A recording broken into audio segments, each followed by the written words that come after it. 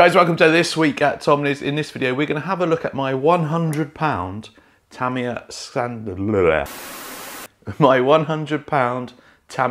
Sand Scorcher. Before we do that though, just a quick update on what's been going on this week and what's coming up on the channel. Well, anyway, what has been happening? Unicorn's missing from my team associated care package because it is lined up, ready to go. That means that that's happening imminently. We've got an FMS there.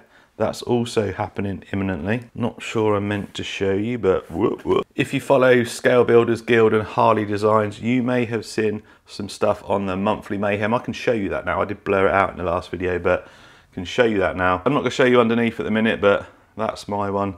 And after seeing some of their builds, I feel like I've probably not done as much as I should. Although I do say, when you see the main video of that, which comes out on Thursday, I do say I'm going for that clean stock look. OEM plus is what I said, so it definitely looks like that. Anyway, look out for a video on Thursday. It's going to be a long one, probably 40 to 50 minutes long of this monthly mayhem. It's going to be good. So that's all coming up in the next few days. Body here, I've just trimmed it, just cleaned it, it's just dry in there.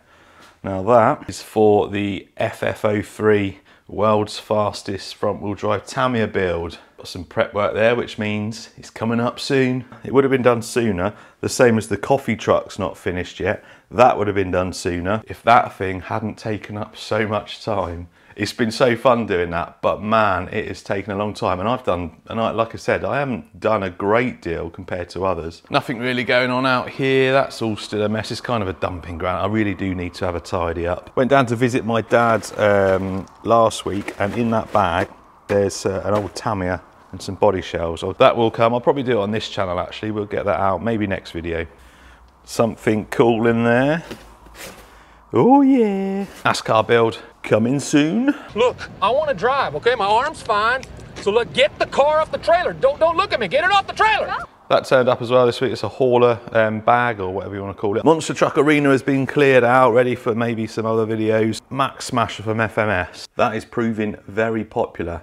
Good little truck. A little update as well. I've got this Boom Racing the BRX 02. Sat there for a long time, and I'm glad I haven't built it yet because Boom Racing brought out a 6x6 conversion kit. So I bought that, and we're going to do a 6x6 Boom Racing. That thing's going to be awesome. That's about it really for what's going on this week. So let's have a look at the Sand Scorcher. So no joke, this thing did actually only cost me £100, which for those of you in the US or that are more familiar with dollars, with the current exchange rate, it's about $115, I think. At the time I bought it, it was probably around $130, $140, but yeah, £100. It is a re-release, it's not an original one.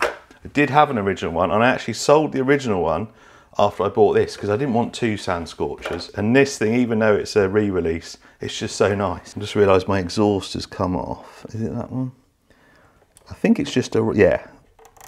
It's not glued, there we go, that's better. Whoever built this done a really good job of it. That's the exhaust there. It's just on a little bit of rubber tubing. That's a really good idea.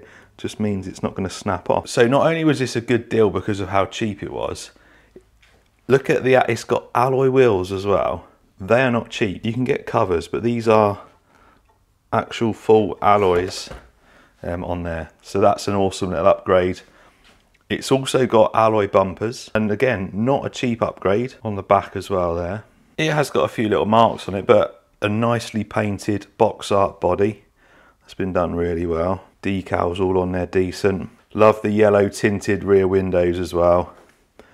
And we got ourselves a driver in there. Wing mirrors are missing off this, but I have got a spare set. And then super clean underneath as well. Look at that, nice and clean. Don't think it's been run that much. It's certainly not got any damage on it. The shocks probably need some more oil in them.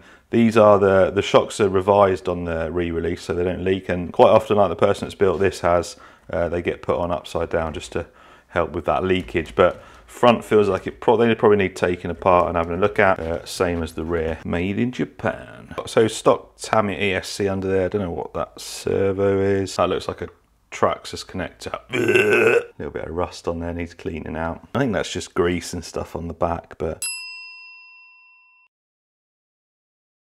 that is my £100 Tamiya Sand Scorcher. Got some plans for that some of you may go, Really? And it's going back to this world's fastest FF03 thing. Those of you that followed the channel from probably the very beginning, or close to the very beginning, would have seen a lot of Tamiya speed runs. That's where it all started for me, and one of the most popular ones back in the day was my world's fastest Sand Scorcher. I think my record was 38 mile an hour. Stayed there for a long time, and then someone came along and ruined it by doing, I think it was 42 or 43 mile an hour. Yes, that's right, I'm gonna go and claim my speed record back with the Sand Scorcher. And that is one of the reasons why I sold the vintage one I had and bought this re-release. Not only because it was a good deal, but also being a re-release, if I trash it, I'll probably feel a little bit better that it's a new one, rather than one that survived 40 years for me to then trash. Anyway, I don't think that'll be this year. Look out for spring next year when the weather starts getting better